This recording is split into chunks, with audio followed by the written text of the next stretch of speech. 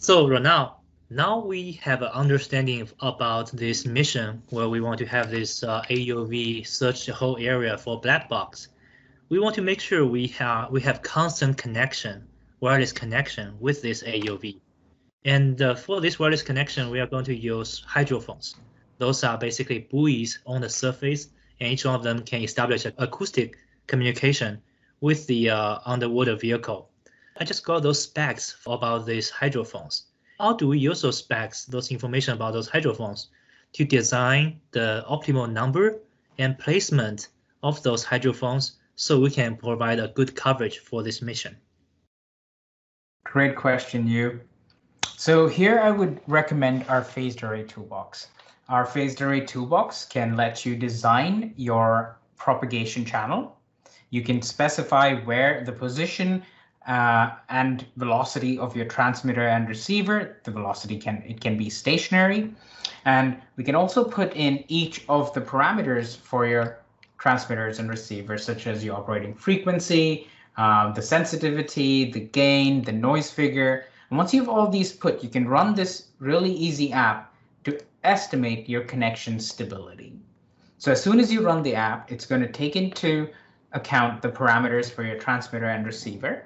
And it's going to give you a noise profile, which showcases what your signal to noise ratio would be based on the distance between your transmitter and receiver.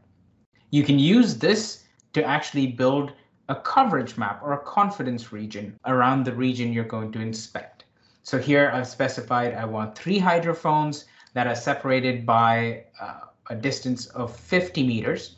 And once I hit confidence region, you can see that if I were to keep my hydrophone about 50 meters apart and I have 3 hydrophones, this is the coverage map I receive.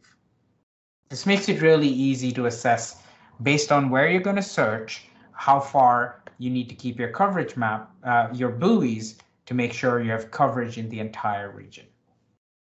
Thanks, Ronald. This app you built is really nice. And if we want to improve our coverage, our communication stability, reduce our communication error rate, data loss rate even further, how can we do that? Is there ways to model those communication effects as well as the hydrophone and see what are the areas of improvement we can do?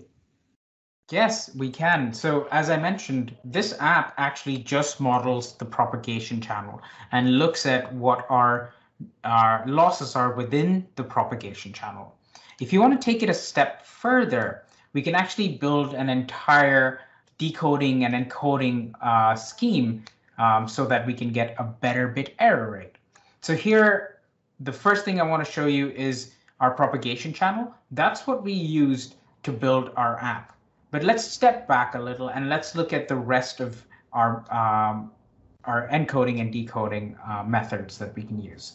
So here I use our communications toolbox to add a channel encoding, an error reduction, and a modulation scheme. So I'm able to send a random 11 bits through a Hamming encoder, where there are multiple different encoders that you can use out of the box, and through a modulation scheme. This I'm using the rectangular 8 QAM, but there are other ones that you can use. And once I send it through this, I'll propagate that message through a white Gaussian noise channel. Instead, you can actually use the multipath channel that I created for the app, which uses the phased array toolbox. Now, once you've sent the message through the channel, you can, of course, decode this message using our demodulator and our decoder and receive the entire signal back. This way you can confirm that if your channel has a lot of noises and you want additional encoding and decoding to get the bit error rate that you want, you can use our communication toolbox to build that overall model. That's very nice. This essentially helps us evaluate if we can improve those electronics functions to get the hydrophone to perform even better. That's correct. Thank you, Ronald.